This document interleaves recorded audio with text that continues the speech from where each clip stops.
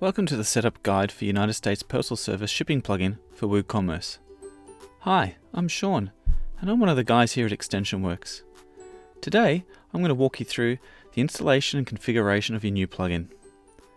So the topics today we're going to cover are installation and activation, a really quick configuration that will get up and running within less than 2 minutes, some testing of your rates, then some more advanced settings, and then finally some frequently asked questions.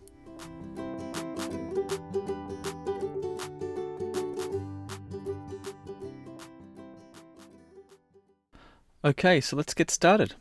Here I have a basic installation of WordPress along with WooCommerce.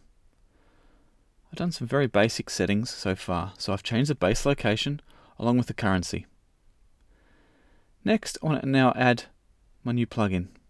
Select Add New, choose Upload, find my file,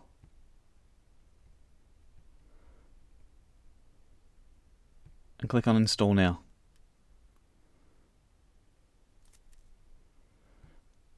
Click on Activate. And here's some important information. I'm now being asked to install the Extension Works framework, so let's go ahead and do that. This will go and grab the latest version off the internet and install it as a standard plugin. Click on Activate. Next, I need to go and add my license key. So click on Dashboard, Extension Works, and add my license key. And finally, click on Activate.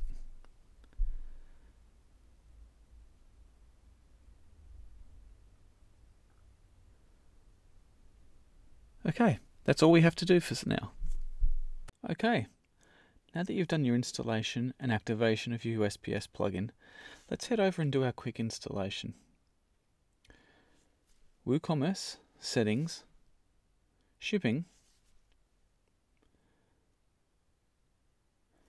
Now I'm going to show you a quick configuration for US Postal Service. This will be only applicable if all your items are less than 12 inches in size. Okay, so now let's make sure it's enabled. Your origin postcode is set to the applicable postcode. Your availability of which countries to send them to. In this instance, I'm only going to put United States, but you can select as many or as little as you need. I'm going to head down to the bottom and make sure that my USPS flat rate boxes is active and turned on, and I've turned on all services. These are on by default, but as you can see, I can go and select the ones that I'd like to turn off. One word of warning about changing any of these is that they are not required to be changed, and therefore can render some very bizarre and some weird outcomes for US Postal Service. You'll also see here that some of them have been ticked as a letter. I'll go and explain that more in the extended configuration. But for now, let's head to the bottom, click our Save Changes. There's a couple of warnings there which is good for us for later on.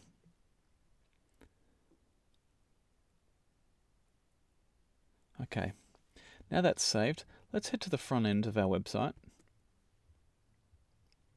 and let's check to see if that worked. Let's head over to Shop. I'm going to add a small item into my cart. And as you can see, based on location, I've been able to obtain a rate straight away. So that's the quick installation. Now it's time for me to show you in more detail the configuration of the US Postal Service plugin. Okay, so I'm assuming you've already installed and enabled. Here you can change the method title, which will be shown on the front end of your website. Again, I'll assume that you've already put your postcode in and you've already selected what country you'll be shipping to. I'll come back to debug mode right at the very end, but that is a very, very important component. Handling fee and discount fee is pretty self-explanatory. You can either add a percentage markup or a fixed dollar amount as a markup, and you can apply it, if you like, as a handling fee at the value of the cart as well. Letter mail is something that we've added only just recently also. And the way we do that is, inside the products, you have to tick the box to make sure it's letter, and then also ensure that any of the products, services that is selected as a letter. For instance, any of the flat rate options here, that you do have at least one or two of those.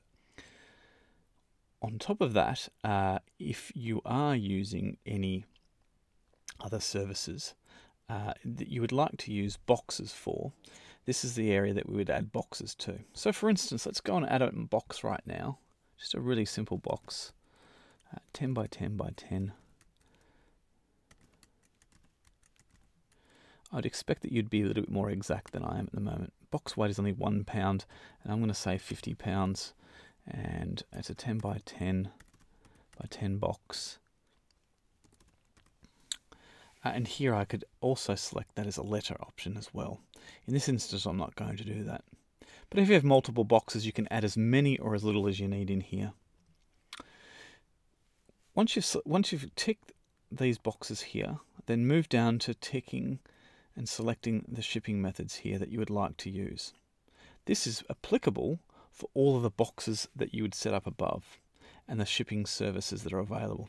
In this instance, I'm not going to go ahead and change any of those, but again, I'll walk through this. You can change the name, select the services, and adjust the prices accordingly if you'd like to have them a markup on those as well. Down further, you can select what style of rate you would like, if you would only like to show the cheapest or the highest, or all. In this instance, I'll leave all. And in particular, what order. Now, some people like to show the highest to lowest. In this instance, I'll do that.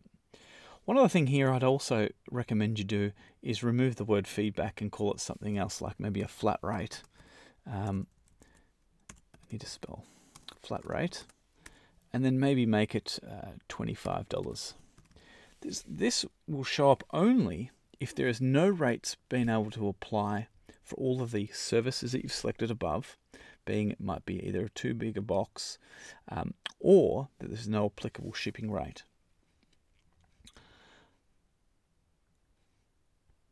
Next, I'll deselect a few of these, not that this will matter probably, but again, you can go and customize these and turn these on and off as applicable as well. I'm going to save that.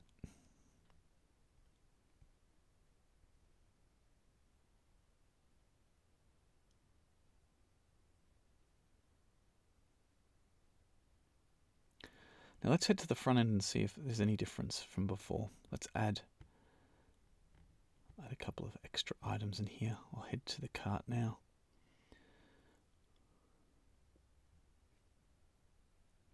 There we go. Standard post, $73.52. What's happened here is we've boxed up based on the size of the box that I've provided, and a standard post rate has come back from US Postal Service of $73.52.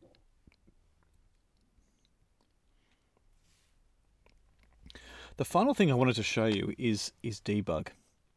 Debug's very helpful if you are looking to understand what's happening behind the scenes. It can be a bit overwhelming at times, but let me assure you it can be very helpful. Now while that's saving, I'll head over here, I'll refresh this page here, and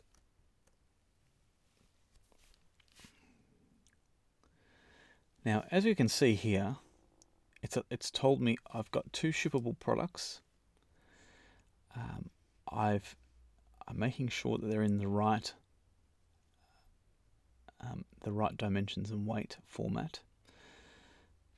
And now we start to look at what items are being used and what boxes are being used.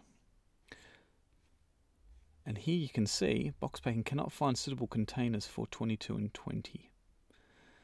And then the rate is provided.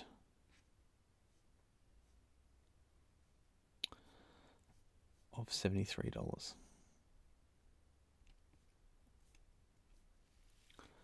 That's something very handy for you to understand if you are looking to work out what's happening. You can toggle that on and off at any given time.